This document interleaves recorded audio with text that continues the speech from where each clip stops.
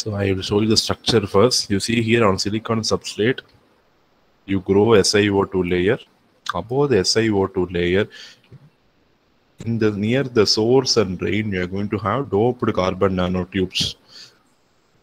And in the gate, you are going to have undoped carbon nanotubes.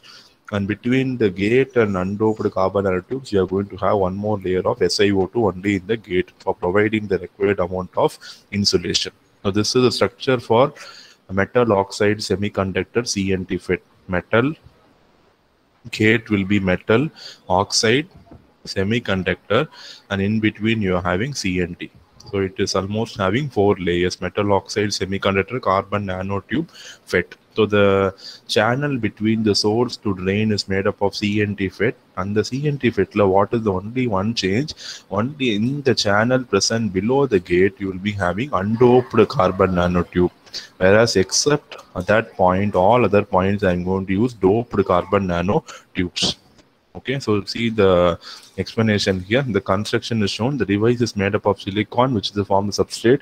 So even though it is carbon nanotube, I'm going to fabricate it on silicon only. Only the channel is going to be CNT. Otherwise, I'm going to use silicon substrate only for growing my carbon nanotube. So a layer of SiO2 is formed immediately above the substrate.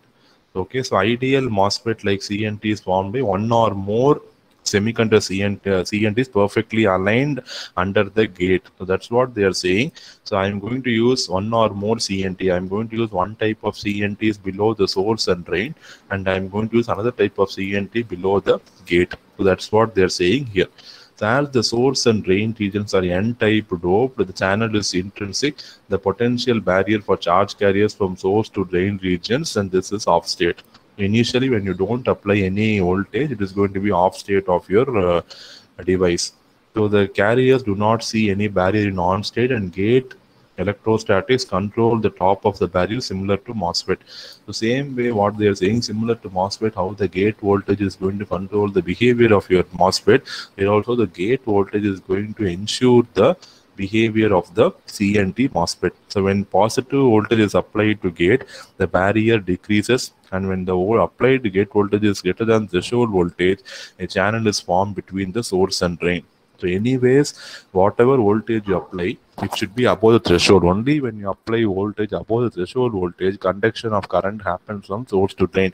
Otherwise, how much ever voltage you apply less than threshold voltage, you can turn on the device. That's what they are saying. When you apply positive voltage to the gate, the barrier slowly decreases. Only voltage crosses its threshold voltage, the actual conduction of the current happens between the source and drain through the carbon nanotube channels.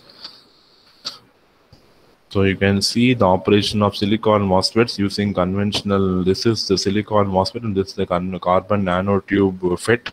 So you can see in silicon MOSFET you have conduction band and valence band, and as you apply in on state, this is the energy band diagram. In off state, this is the energy band diagram. On state means saturation. Off state means I'm just turning on my VGS. But in carbon nanotube FET, you see the energy band diagram is shape itself is going to be changing, but here the outline of shape is going to be same in both the case, on state and off state.